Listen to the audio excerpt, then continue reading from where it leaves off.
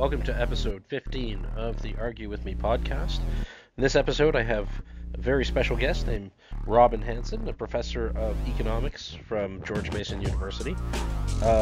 Professor Hanson wrote a book called The Age of M, which I had read several years ago and really loved. I recommend everybody check it out. The premise of the book, it's a piece of futurism, so it's not a piece of fiction. It's his attempt to figure out what the future looks like when AI scientists choose to model the human brain as their chosen way of achieving artificial general intelligence. So he comes up with many counterintuitive conclusions by thinking about that model and applying things we know about economics, physics, and other disciplines. And we discuss whether the latest sort of versions of artificial intelligence that are out there, the neural network types, have altered his predictions about the future. We discuss what the future will look like for human beings, whether there should be a market for AI insurance in the event that AI takes all of our jobs and makes us useless. So yeah, I hope you enjoy the conversation. We really touch a lot of different subjects, but all of it stems from this idea that perhaps the most reasonable way to go about making artificial general intelligence would be to start by modeling the human brain. Enjoy. All right, welcome to the Argue With Me podcast. I'm delighted to have with me author Robin Hanson, author of the book The Age of M, which we're going to be discussing. We'll discuss the book, the sort of overview of the book, but also what implications it might have on things that are happening since the book was written. Rob, when was the book written? About 2016? 2016, I think. I Yeah. was right. Okay, good. I had a good guess there. Yeah. So, the book's still highly relevant. I recommend anybody listening go check it out if you're interested in this conversation. I'll definitely put a link to it in the notes to this video. I thought maybe a natural spot to start would be I could just hand the mic over to you to let the viewers know roughly what the thesis of your book is. Would that be okay? Sure. All right. So at a meta level, my claim is it's possible to do futurism. That is, it's possible to take a particular future technology and then think through the social consequences. Many people don't believe that's possible, and they claim it's not possible. So there are many tech futurists who think you can figure out technologies, but then social consequences, nobody knows anything there. So whatever thoughts pop into their head on that are just as good as anybody's, and they're happy to tell you whatever thoughts pop into their head. So I am resisting that style, and I want to say social science exists. It is possible to give social consequences for technologies, and this is an existence proof. I take a very particular technology that many people have discussed over the years, and I try to show just how much I can say about what the social consequence of that technology is. And many people have complained there's too much detail, and they'd rather have that detail in a story or something else. And the point is, well, that's the cost of trying to prove just how much detail I can say. So the particular technology I introduce is whole brain emulation. So that's the idea where we take particular human brains and we scan them and find spatial and chemical detail to see exactly which kinds of cells are where and connected to what. We take a scan and then we have a bunch of computer models of how each cell works in terms of taking signals in, changing state, and signals out. And we combine that with a lot of computer hardware. And the resulting combination should be a model of the brain that has the same input-output behavior. So you could hook it up with ears, eyes, hands, mouth. You could talk to it, ask it to do things. It would talk back, maybe do things, just like the original human would in the same situation. That's the idea. It's an input-output model that does the same as the original human would. That doesn't mean it always does what you want, but you can deal with them the way you would have dealt with a human. Now, it doesn't stay just like the original human. Over time, it lives in a new world and has new experiences, and that will change what it does and likes to do and in the habit of doing. And we know a lot about humans and how they behave. And so we can use all the things we know about humans to think about what happens in this new world. So the key differences are there are these things that substitute for human that act just like human, but they're made out of artificial hardware. So we can make a lot of them. We can run them fast or slow. We can put them in new environments. We can delete them. We can make copies. We can mess with them in a bunch of ways. And that's all you need to figure out how the whole society changes.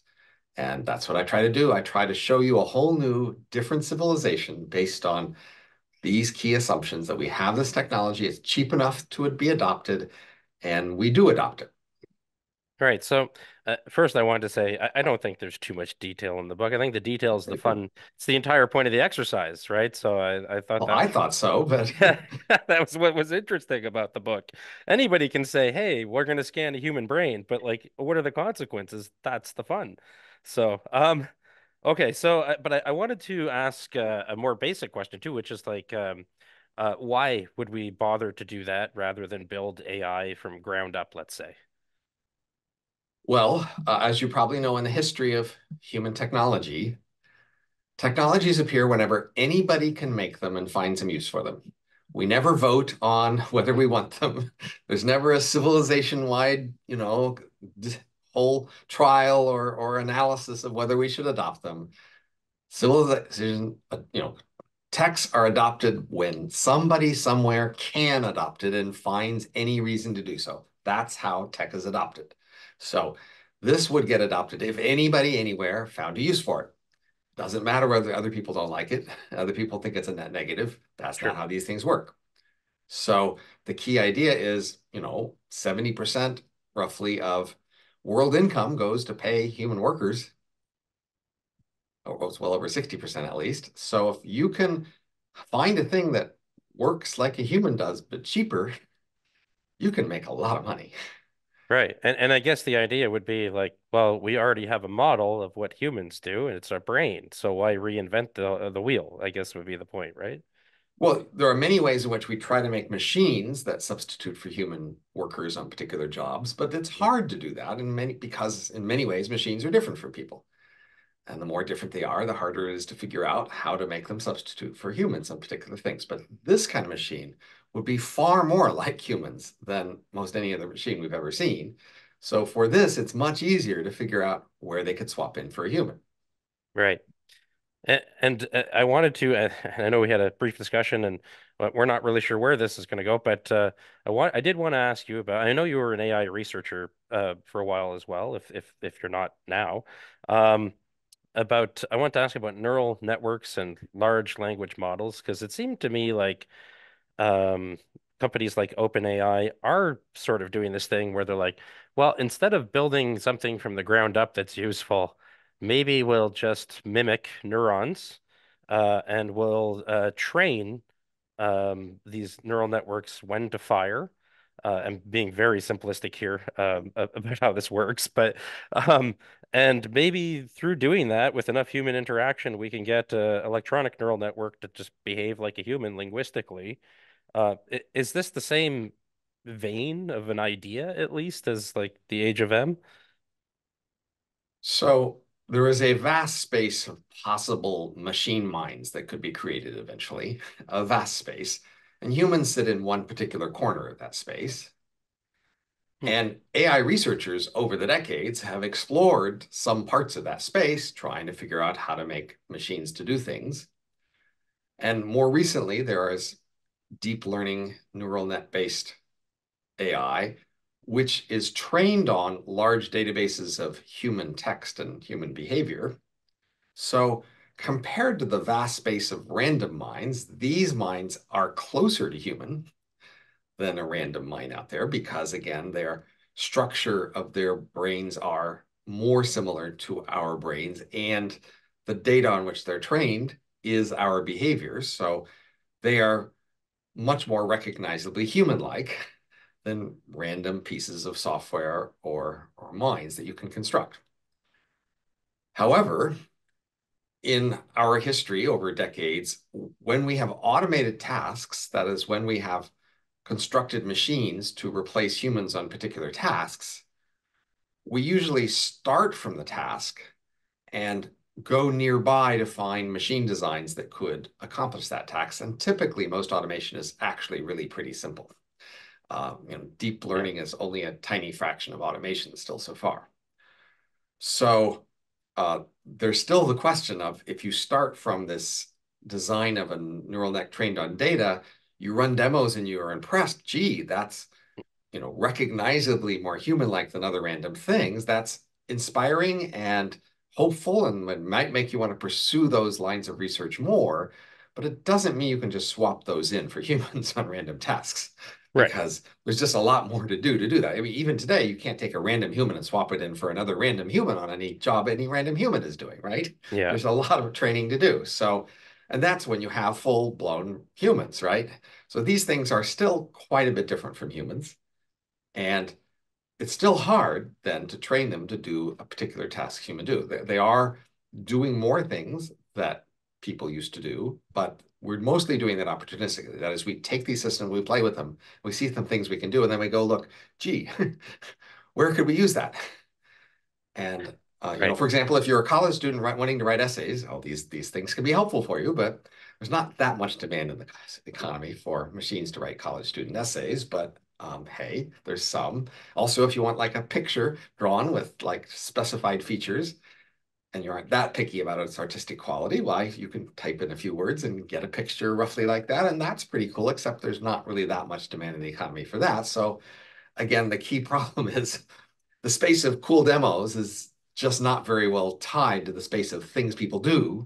And when you want to have machines replace people on particular tasks in the economy, you have to go look at those particular tasks and find a way to make a machine do that. And that's still pretty hard.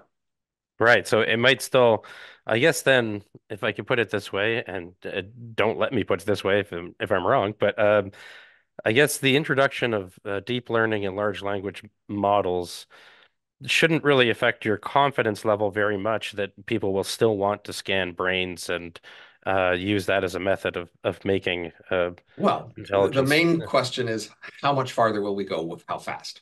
Right. So certainly many people have looked at recent AI progress and guessed that it will proceed rapidly and then relatively soon, I don't know, in a couple of decades, it will be at a human level or past there. And then if we can get other kinds of AI at a broad human level soon before brain emulation, then by the time brain emulations show up, they won't have as many jobs to do. Right. But if brain emulations show up when there's relatively few tasks being done by AI, then we'll have more the scenario I described in the book where the emulations quickly just do everything. Now, much of the scenario I describe in the book plays out pretty similarly with declining fractions of what the M's do. So you might think that in my description, maybe 90% of tasks initially are being done by M's, maybe 10% still being done by humans, and some other small fraction being done by automation. Now let's imagine another scenario where at the moment when M's become possible, only 20% of jobs are being done by humans and 80% of jobs are being done by AI. Well, Right. still, the M's are going to take over those 20%, and it'll play out much the same way, except down by a factor of five, right? Yeah. The M's will be displacing humans on the jobs that humans were doing that AI couldn't do, but the impact will be smaller because you already had AIs doing so much of the economy. And I guess who knows too? I mean, an M is it's roughly human, but it's superhuman, right? And it might even start Has giving some advantages, the yeah view. It might giving start giving the pure AI run for its money in right? that. So once humans software are, in artificial hardware, then the AI no longer has a hardware advantage over the humans. Yeah. It'll need a software advantage. And then we ask, are we sure AI always has a software advantage? Some people assume that, but I don't think that's nearly so obvious. I think there are some places where humans will continue to have a software advantage for a long time. Yeah. I think I think that's likely. Well, I think that's actually maybe the main problem with AI is they just don't know how to do the software other than by mimicking humans. So if that's going to be the tack you take, how are you going to beat a human that has the hardware? I There's mean, lots of yeah, possibilities, but we yeah. don't need to know the answer. I mean, Oh, so, a key story I would just say is the future is important enough that it would be worth having 100 books on different scenarios. So yeah. if a scenario has a 1% chance, that justifies writing the book on it. It doesn't need a 75% chance. It's worth having like a 1% scenario book Well, because we can afford 100 books on the subject. absolutely. I'd like to read all of them, assuming they're well done. But I think, I think your book is not a 1% book. I think it's much more. I don't know what the percentage is, but given advances in brain scanning since the book was even released, and the likelihood that it is easiest to develop software by aping human software, I think that it's um, still fairly likely that um, your emulation scenarios might happen. So the major uncertainties are about the cell modeling. That is, um, scanning is proceeding rapidly and will probably be the first thing to be cheap enough. Computing is just a whole industry on its trajectory that we can easily forecast. The main question is, when will we have enough cell models that model enough fraction of the types of cells in the brain? And that's uncertain because we don't even know how many cell types there are, and we're not very sure how complicated of a model for each cell type we will need. So if the models are relatively simple, then we won't need as much work to make them, and then the computers will be cheaper to run them, et cetera. But if the models are more complicated or there's more types, it'll take longer. And that's the main uncertainty in brain emulation. Right. Yeah. And I mean, generally, I think there's an underappreciation from the public about how complicated human brains are compared to AI still. They're a good deal Right. more complicated. Right. Even, So, but now yeah. many of the AI people, they're betting on simplicity. They think, intelligence has some simple, elegant theory that once you figure it out, lets you make AI. And human complexity is all just cruft and evolutionary spaghetti code mess. Mm, And it's not indicative of how much complexity is required to make deep intelligence because they keep hoping there's some fundamental elegant simplicity, some, 10 equations that summarize intelligence that once you know that, you can have a big computer system, but with a relatively simple architecture that does it all. So right. that's part of the question. Is there such a thing? Like in biology, say we have ecologies. Ecologies are just large, complicated combinations of many species together. And there usually is no simple theory of them. They are just intrinsically complicated. And even the organisms in biologies are pretty damn complicated. Even cells are pretty damn Yeah. complicated. Yeah. So the question is there some elemental simplicity that could cut through that? I mean, I'm betting you couldn't really make a good cell that's as functional as our cells with much less complexity. Yeah. I think, if you're trying to imagine 10 equations to make a cell that does all the things our cells do, no, it's not gonna work that way. Yeah. So I think, I would bet toward more intrinsic complexity. That is just doing well at what cells do, what bodies do, what brains do, is just complicated. And to master it, you will just have to master a lot of complexity. right. Well, and this is a nice segue to something I wanted to ask you about, which is just I think you're probably right about this complexity. But I also think that anything in the universe, assuming we're living in a physical determinist universe of some kind or something roughly approximating it, it's going to have to contend with some of the same things, right? So I thought whether it was an AI or an M, I think we'll probably talk more about M since that's what your book is about, of course. Um, would you expect to see uh, competition or similar social problems to the ones that we like to talk about these days, whether they're real problems or not, like inequality? Like, could you picture an M or an AI fighting about how much RAM they get versus another M? So I'm an economist by profession. Right. So we have many specific theories about each of the many particular social complexities of our world, theories about why it's there and what it does. And those are the theories I would use to talk about in what other worlds would they continue. So I don't need to just ask in general some abstract estimate of how much complexity passes over. We can go one by one. we have many things we know about inequality and why they bother people and when they don't. And I would just use those to project into the M world. And I, in fact, do in the Age of M. That's how most of the Age of M book works. I take any particular issue like falling in love or needing a break in the workday Yeah. or whatever it is, and I ask what's our standard theory of that, and then I apply that standard theory to the new different world of the M's in order to say how it plays out there. So what do you think? Would they fight over RAM? Well, they would have conflicts where different parts of it would want them, but in our world today, there are many things I might want that other people have. That doesn't mean I fight them. Yeah. It means I envy them, perhaps. Sure, Um, but I mean, can't you see somebody going, "Hey, the Einstein he's got 98% of the RAM over there," and that type of thing. They'll have to come up with some way of dealing with that so, type of issue.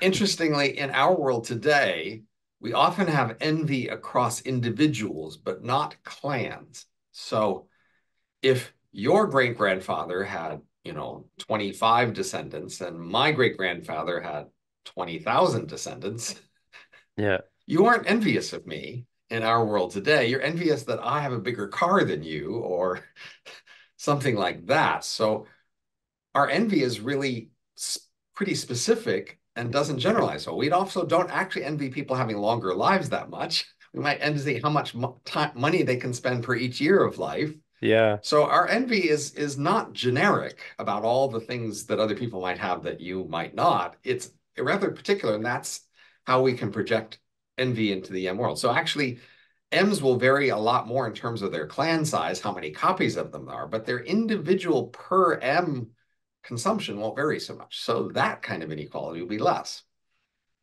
Right. And what is I know the answer, but what is the reason why their consumption or what would their income look like in the world of M's? Well, Why the would it be key so low? point is that through most of human history and most of animal history, most humans and animals have lived near subsistence level. Their population increased quickly up to the point where their, you know, environment couldn't sustain much more, and that limited their population sizes.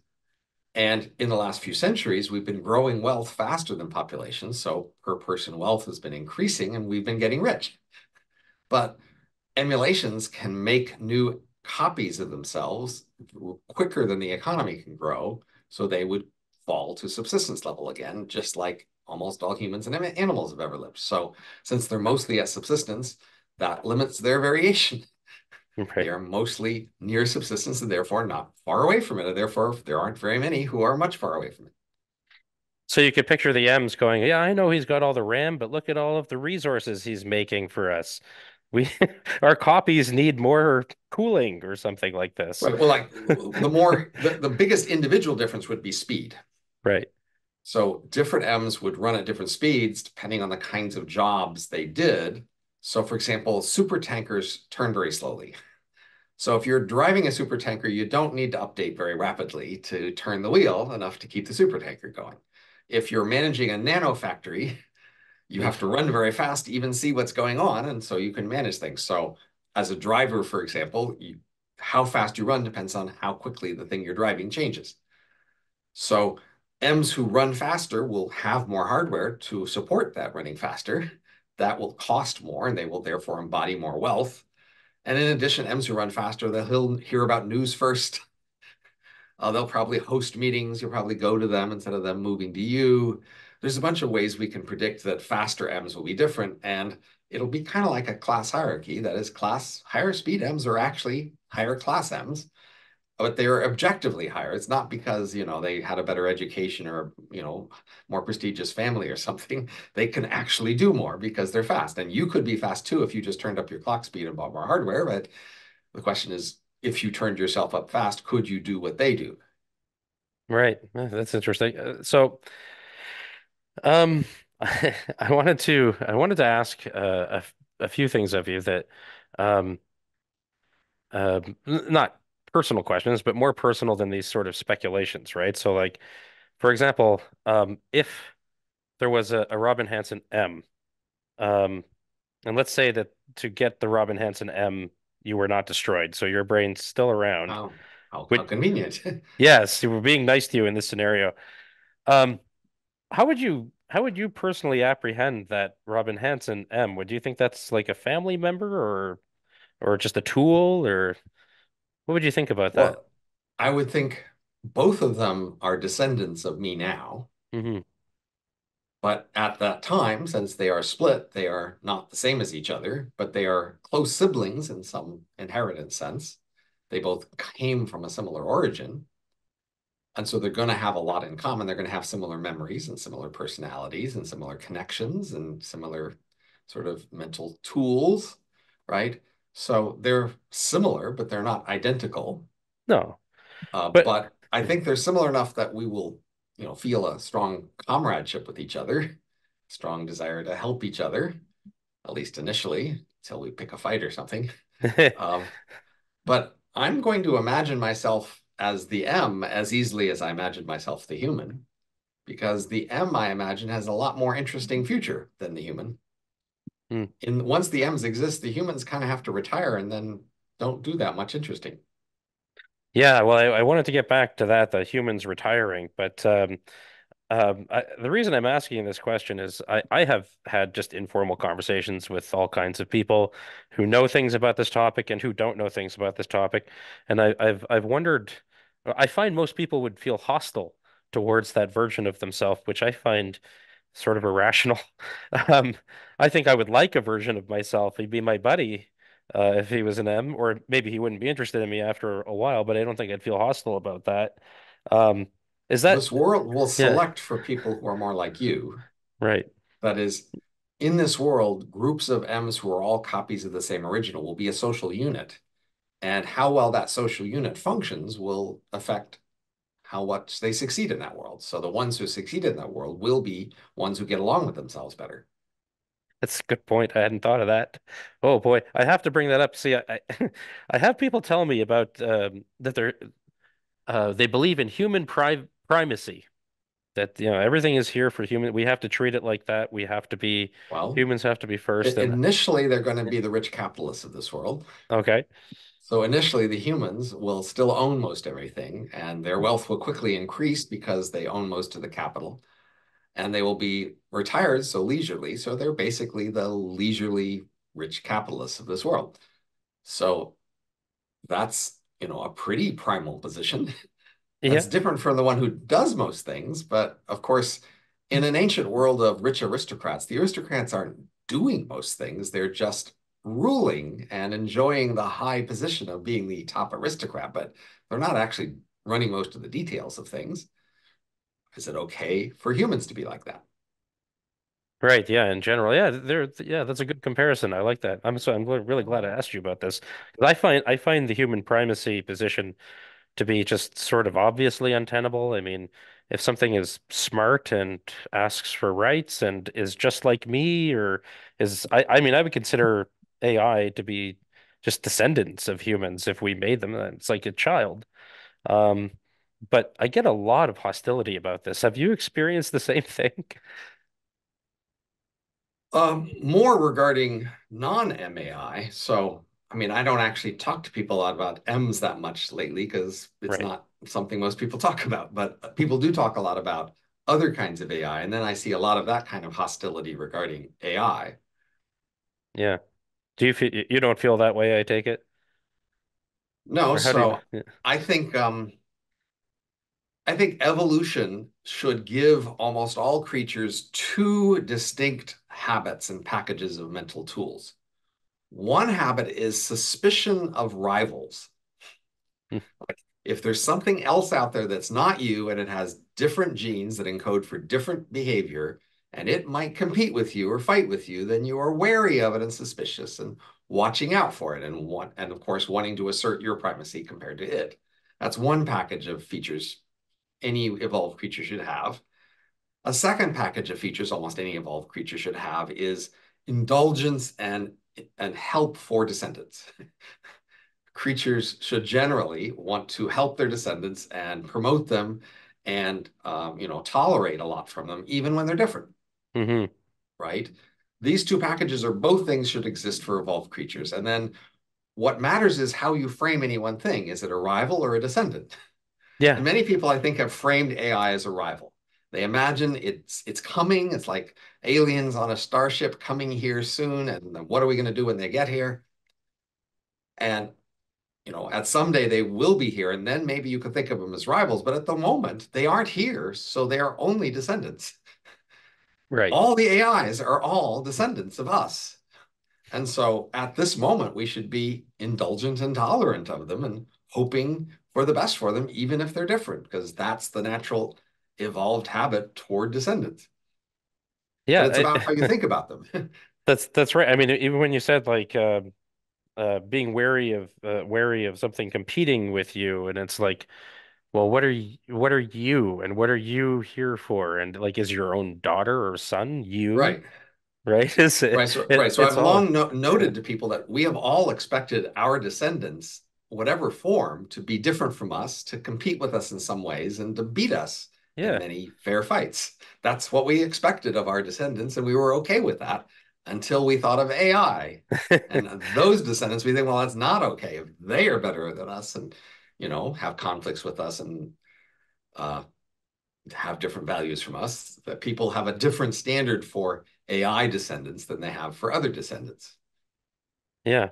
Yeah. I mean, that's it. Like you said, I mean, I hope my daughter out achieves me in everything. That would be great Right. if I was But she obsolete. might disagree with you then, and she might have different values, and then there might be a conflict and she would win. Yeah, that's that's very true. But you seem okay with that, I right? am fine with it. Yeah. Okay, but the question is, well, if I tell you that your daughter's an AI, Yeah. how do you feel different about it? If you're really asking me, no, I don't think I do. I mean, I think that DNA, But many people do feel different. They say, oh, yeah, well, I don't get it. But like DNA is one way to encode information about me, but there are right, others. And exactly. what's the difference? I mean, so clearly compared to alien AIs, our AIs will be a lot more like us Right. because they will be made by us and made in our image and made to fit in our worlds. So they will be a lot more like us than the alien AIs, i.e., they will carry on many of our genes, our features. Okay, so I said I wanted to get back to basically humans being put into retirement, and I was thinking about that today. So this other social, possible, probable social implication of M's, right? That like you said, a bunch of humans will own the M's at first, or maybe the hardware they're on, or however that will work legally. Over time, the M's will likely be doing everything that humans can do and more. Um, and earlier today, I was listening to a colleague of yours, Brian Kaplan, debate Chris Fryman, a philosopher, about universal basic income. And neither one of them, strangely, brought up M's, although I know Brian's definitely aware of it. Um, so I wanted to get your thoughts on not necessarily universal basic income for and against in our present world, but is that, assuming I'm describing how humans are put into obsolescence, would that be a possibility for humans in the future? What are your thoughts around UBI? Ever since people have imagined machines replacing humans, they have worried about what happens to the humans who are replaced. Right. Now, today, a lot of people, even most people, don't really own that much more besides their ability to work. They work, they don't save up much money and they just keep surviving on each new paycheck. So that's a recipe for problems. Yeah. If suddenly they all lose their jobs and don't have much prospect for new jobs and they don't have any other savings, then they are at risk of starving. So that's a problem that could appear. And the obvious solution to that problem is insurance, i.e., prepare ahead of time for the problem that might appear so that you are ready for it. And then it won't hurt you so much. So now, ordinary insurance is usually underwrit by individual risks. So the insurance company has to estimate your personal risk. But because this is a shared event across humanity, then we really only need shared insurance, which doesn't need individual underwriting. That is, all we really need is some financial asset that pays a lot of money in the situation where most people lose their jobs to robots. And you should just buy some of those assets. Now, sometimes in our society, when individuals don't protect themselves against risks, charity or government steps in to help them. It doesn't always happen. And maybe as an individual, you shouldn't count on it.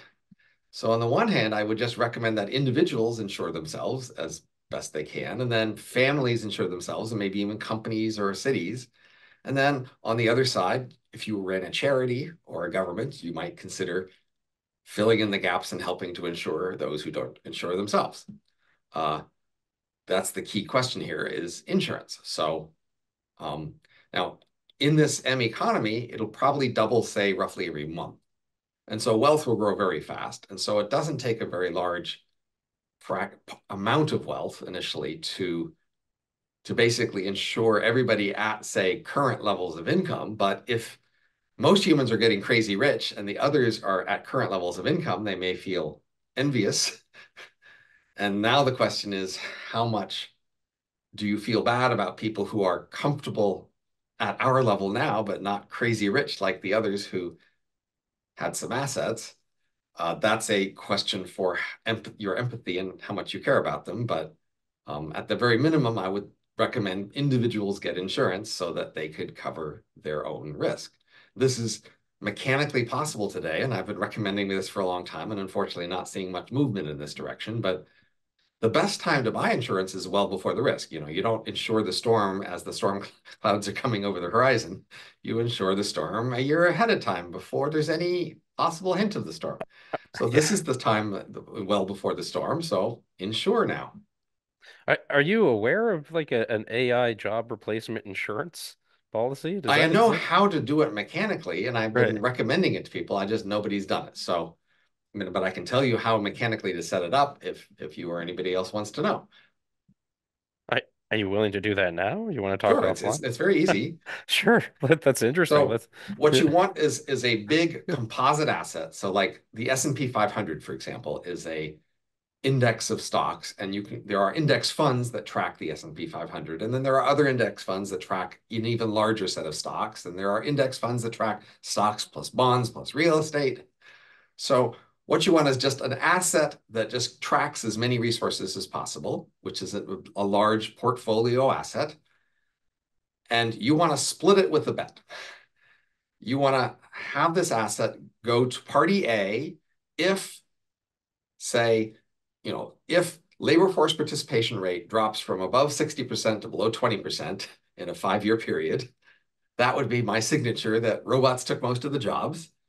And now in that situation, one party gets the asset. And if that doesn't happen, the other party gets the asset.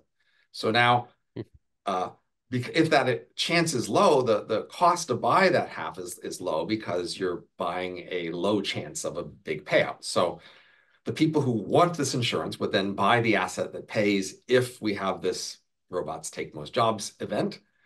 And then in that event, they get this asset, which is worth a lot.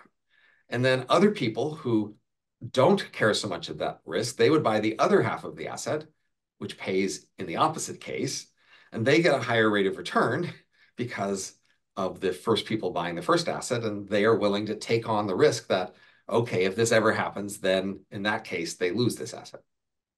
And that's all you have to Right. do is just take some big portfolio asset and split it via a bet.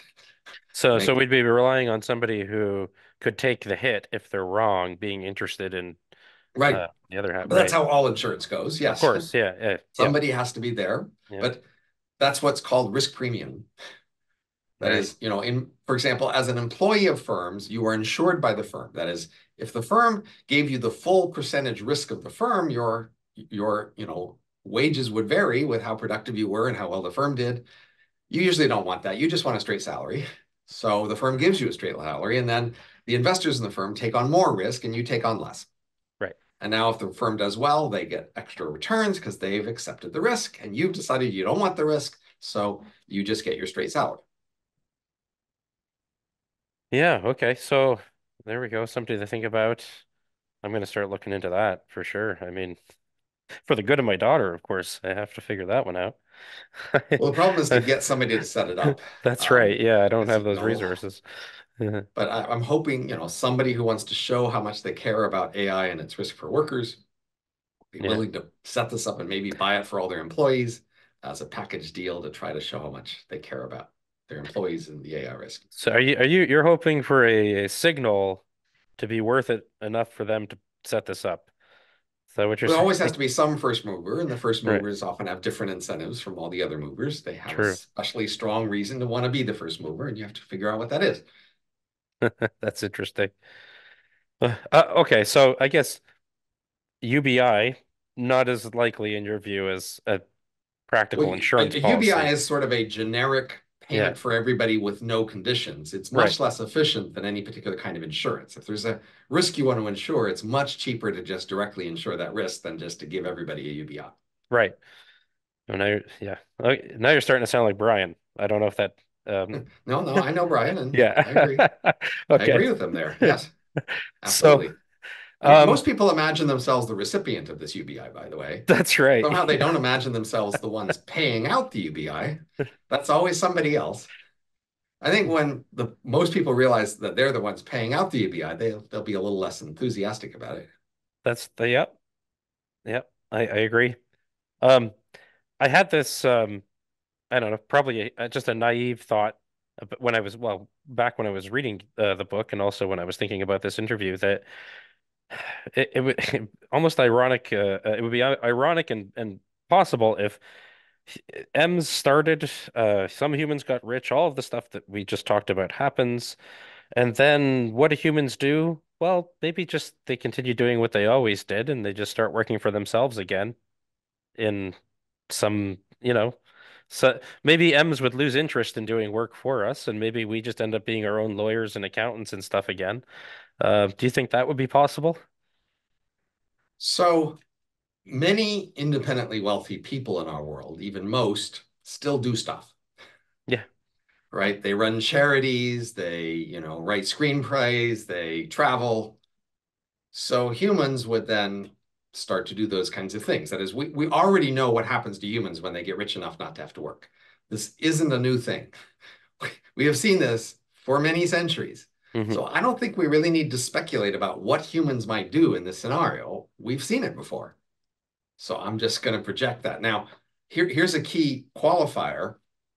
The entire age of M, under my rough guess, lasts for 2 years, during which the M's, experience subjective thousands of years of experience, but still in human time, it only takes 2 years. And then plausibly something else happens. I don't know what. So if we're asking about the humans, what we have to ask is how much will they change in 2 years? Yeah. And then that not going to be that much. Like however much you might them change in 200 years if they kept being these independently wealthy types, that's not what happened in 2 years. I just really can't see them changing that much in 2 years beyond suddenly getting rich and then suddenly acting like all the other humans who have ever gotten rich for at least the next 2 years. So it's really easy to predict the humans, I think. They're Well, just not hard to predict. It's not a problem. well, I did have the sort of the thought that well, like I like to do comparisons to Star Trek episodes just because that's what I like to do. And there's a Next Generation episode where the Enterprise, through the experiences of the crew and everything it's been through, becomes sentient. And it somehow, and I don't know how, turns into some kind of energy being and just sort of takes off. And the crew just kind of goes, "Well, that was neat." And the next episode, they're back to being humans with a computer that isn't sentient. And I thought, that might just happen given humans, you know. Uh, anyway, Right. yeah, Well, I mean, in stories, we tolerate and even enjoy a pretty wide range of unlikely scenarios. sure, But my job in Age of M is not to give you the most entertaining, dramatic scenarios I can imagine. My job is to guess what's likely to actually happen. yeah. And therefore, I cut out a lot of pretty implausible scenarios from my analysis. I got to say, I think the scenario I described is still pretty interesting. Oh, I think it's So, great. but it's not Yeah. like that sort of crazy, unexpectedly weird story scenario. It's the whole point is this all makes sense in terms of the Yeah. processes producing it and our economics that we understand. And this is all to be expected if you think it through.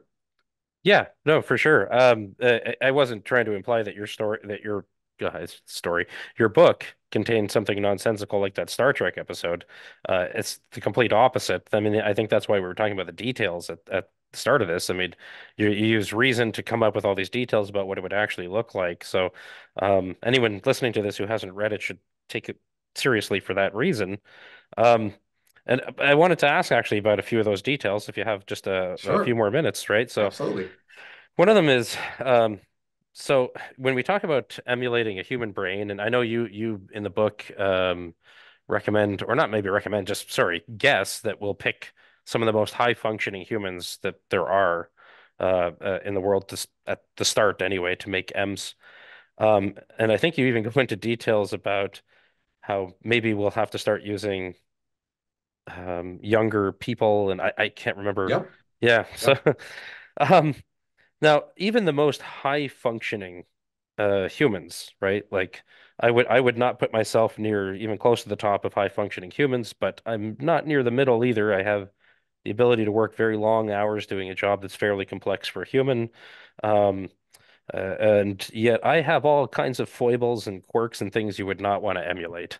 So, um, Well, how why do you, not? I mean, if all we can choose is the packages, then we want the sure. best packages. And if the packages have quirks, then you take the quirks with it. I mean, that's how most, when you're in hiring employees, that's how it works. Yeah. Yeah. So, well, I guess, do you want to say a bit of then about how the system would take human quirks into it, into account? Like, what kind of details would we talk about there? Where could the M's suddenly become anxious or that type of thing? Well, the whole idea is we know a lot about humans, and these emulations act just like humans, except for the ways in which we can figure out how they'll be different. So these M's are like humans. That is, they will get mad, they will, need a break, they will fall in love, they will be proud. Those will just all be features of these emulations, and that's what you should expect. But there's this key selection effect, as you mentioned. The emulation economy probably doesn't need more than a few hundred individual humans to make copies of and make billions of copies of each one. So we get to select, the economy does, they'll select the few hundred most productive humans out of all the 8 billion or more billions there Yeah. are at the time. So that selection is going to be a big part of the story. What are our most productive people like? And we actually know a lot about that, what our most productive people are like in our world today. So that is a simple basis for guessing how emulations are different than typical humans. Emulations are more like typical Nobel Prize winners, Olympic gold medalists, heads of state, Yeah. the very best people in our world and what they're like. And we know a fair bit about what they're like. Sure. Like, I mean, heads of state is, I mean, obviously we'd want to pick the best ones out of that category because, but, it's hard to, okay, well, let me refine the question maybe a little bit then. Would there be a drive to eliminating those maybe negative aspects of human psychology in the M's over time? Well, there'll be a selection for packages that are best, and that selection will eliminate, parts of packages that you can get. If you can pick a package that doesn't have a negative feature, you will. So, like, again, billionaires, Olympic gold medalists, heads of state, they typically do have individual flaws, but they are less Yeah. common than in average people. And they are often a distinctive kind of flaw, the flaw that doesn't hurt as much. Flaws that cause more trouble are going to be selected out. So just that first selection is going to have a huge effect. Now, of course, in addition, they will try many kinds of training. So today, each individual human basically get raised one way, and then at the end of their childhood, they become whatever adult their childhood created, and they're kind of stuck with that. But with emulations, you can make a lot of different copies of any one emulation and try to raise them in different ways and only keep the ones that end up working out better. That's So you get interesting. to explore in a large space of Mm. possible ways to train and raise the emulations. And of course, you'll be looking for ways that eliminate some of the negatives. You know that trope that the psychologist always wants you to blame your parents? Well, I guess you could finally test that out, eh? You know for sure. You What could ver test out many things because You could basically take any M, split it into multiple copies of the same N, and then treat them differently and see the effects directly. So today, due to experiments, we have to take whole pools of people and treat them differently and then try to, correct for all the ways in which these pools are different. But for M's, you're taking exactly the same M and then treating it in two different ways. So you can do direct experiments on them to see what has what effect. Again, and could you, I mean, so somebody might be listening to this and initially think that that might be very cruel to do to the M's, but you have some interesting um, ideas about how to do unpleasant things to the offshoots of the M's without the M ever remembering that it happened, eh? How does that work again? Do you know what I mean? Well, just in general, if you make a copy of an M and then something happens to it and then you erase that M and it never talked to anybody about it, then nobody ever knows what happens, right? Right. Now, you might be wary of becoming that emulation, but that's a question of how tolerant you are. So, no, a first question many people will just ask is, if you make short-term copies who end quickly, won't they hate that? Will M's hate being short-term copies who don't have much of a future? Now, if you're sure you will hate that, then you could be right, but then you just might not be a candidate for this world. The Right. M's in this world will gain a lot of efficiency advantages out of being willing to make short-term copies that don't last very long, and they'll be okay with it. And you might think, how could they be okay with it? Well, here's a hypothetical. Imagine that you go to a party and you take a drug at the beginning of the party, which means you won't remember the party the next day or any or afterwards, right? During that party, you might realize, oh, at the end of this party, I end. The party me will never last. It is this short-term creature who will end. Do I hate this? Am I going to go destroying things because I'm so mad about the fact that I won't remember this the next day? No, probably not. You'll probably just think of this as part of you you won't remember. That is, there are parts of your past you don't remember, and they're still part of you. So Hmm. I think people will think of these short-term offshoots as part of them that they don't remember. Now they can remember in some sense, like that person who ends could take a little video and record a message at the end, and that message would be available to anybody who was ever curious about, what did that guy think at the end of his time? And so you could go reassure yourself that the guy was okay by looking at the video. Um, and you could even have, full memory, archives where you could like even enter their state of mind and feel what they felt at the end, so you could be even more sure what they felt. So with these mechanisms, again, I think people will be okay with making short-term copies, and that will be very handy. So in particular, we today work roughly 8 hours a day, and then there's another 16 hours till the next workday. So for M's, they can have one copy that rests over the night and then makes 100 copies who do an 8 hour workday, and then only one copy goes on to the next day. And now they are working a much larger percentage of the time. It's a factor of, almost three in efficiency.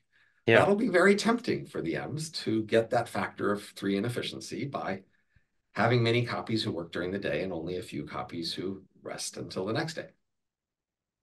And I think I'm remembering this. I can't remember if this is something you said in a talk or if it's actually in the book, but this was I thought was super clever. Which was one advantage of being able to make a copy of yourself that doesn't remember is that you could send one signal back to yourself, a yes or a no, Oh, right. potentially, right? What So so you want to pull so that out? say Yeah. say you have, the president has the country invade Iraq.